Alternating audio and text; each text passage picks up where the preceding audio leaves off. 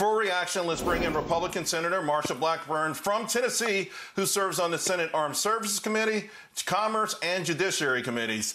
Senator, thanks for joining us. I just want to get your thoughts on those speeches. Again, a serious focus on where America's come from, those who helped build America into the greatest country in the world, and a positive look to the future for all Americans.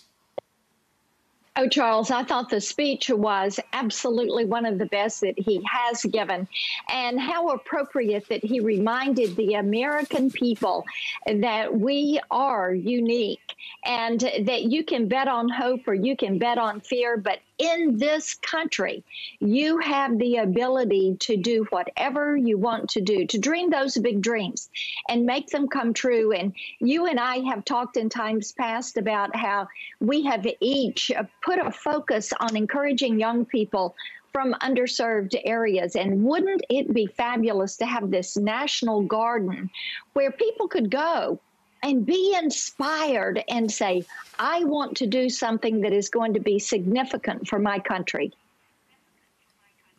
Yeah, it's interesting because the White House just announcing that they do have plans for a national garden that could possibly open July 4th, 2026. The media taking shots saying it was an arbitrary or random list of Americans. I'm not sure what's so random about John Adams, Susan B. Anthony, Henry Clay, Daniel Boone, Davy Crockett, Frederick Douglass, Amelia Earhart, Martin Luther King Jr., Abraham Lincoln, Douglas MacArthur, Betsy Ross, Harriet Beecher Stowe, Ronald Reagan, Jackie Robinson, Booker T. Washington, Harriet Tubman, George Washington, the Wright brothers, and the list goes on. That sounds like a pretty good list, a pretty good foundation of what's shaped and formed who we are today.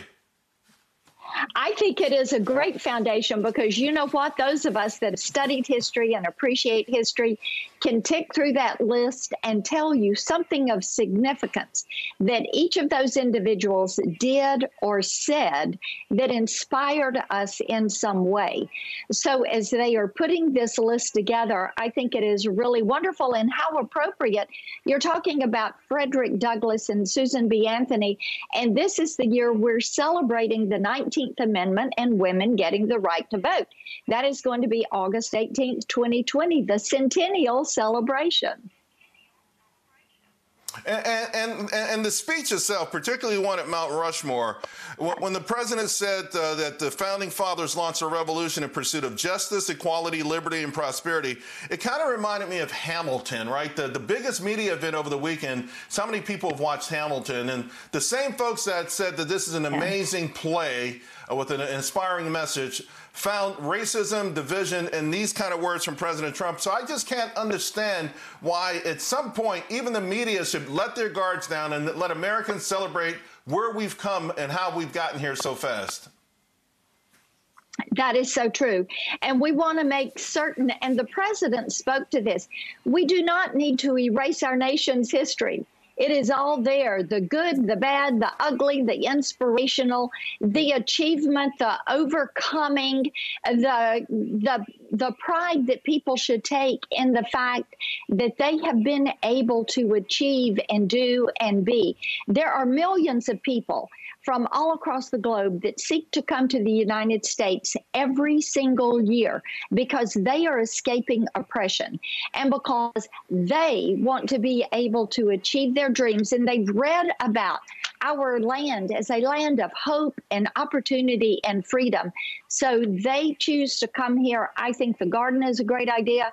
The president's speech was the right tone, talking about this country and this country's achievements and the achievements of our people, which is what makes our country great. You know, people felt like President Trump believed in them in 2016. Indeed, he did. Right. And he has proven that.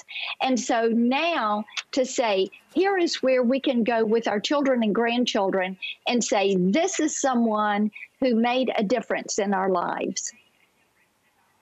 Senator, I want to switch gears here a little bit. COVID-19 cases have been on the rise throughout the nation, and I think the most recent numbers from Tennessee show a continuing spike in those cases. So, you know, the idea is, what do? We do see where masks are now being mandatory in many states that they weren't before.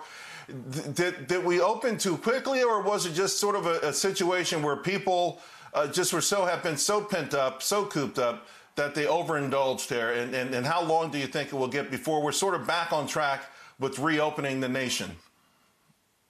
I think getting back on track very quickly. And here is the reason why. You are seeing people who got out there, their kids got out there, they went to protests, they went into these groups, and now what do you have? You have spikes, whether it was protests or bars or whatever. So I've talked to a lot of moms who are saying, I've told my kids and my young adults, you have to wear a mask, you have to wash your hands. And they know they want to get out and about. And Charles, here's the thing. We cannot afford another lockdown in this economy. 4.8 million jobs, the jobs report, the numbers were good. People want to go to work. They need to do it safely. They need to wear their mask. They need to wear gloves, use a face shield if they need to. They need to wash their hands, and they need to make certain that their children are, and even if they're adults, make certain that their children are doing these same things. Their grandchildren are doing it, because kids have got to get back to school. And kids have got to get back to colleges. If you are not putting kids back in colleges, you don't have young teachers coming along to help teach children. You don't have young medical students getting through medical school and then getting out to do those residencies and practice medicine. We have to get ourselves back on track. And here's another thing, Charles. We do not want to hand the keys of this economy that is roaring back to life. We don't want to hand those keys to the Marxists and the socialists. We've got less than a minute to go, and I know you're passionate about these two topics. I don't know if we can get answers on both, but of course you share President Trump's worries about mail-in voting and the fraud associated with that. But something else that you've been working on with this NCAA, the NIL, name, images, and likeness. You have pushed hard for this, and it looks like these student athletes are going to start having some control over their own financial futures because of who they are.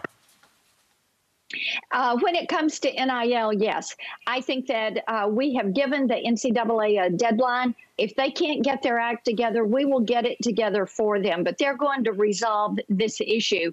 And we're going to have a standard so that these parents and these young athletes know what to expect. Likewise, I know you're talking to Gordon in a few minutes. I've been pretty hard on the NBA about their relationship with communist China.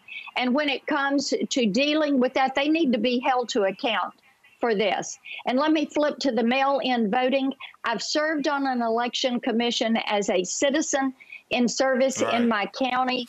I think that we trust our local election commissions to run those elections fair and square. That is where the accountability needs to be. I'm very leery of mail-in voting. You're not the only one. Senator Marsha Blackburn, thank you very much.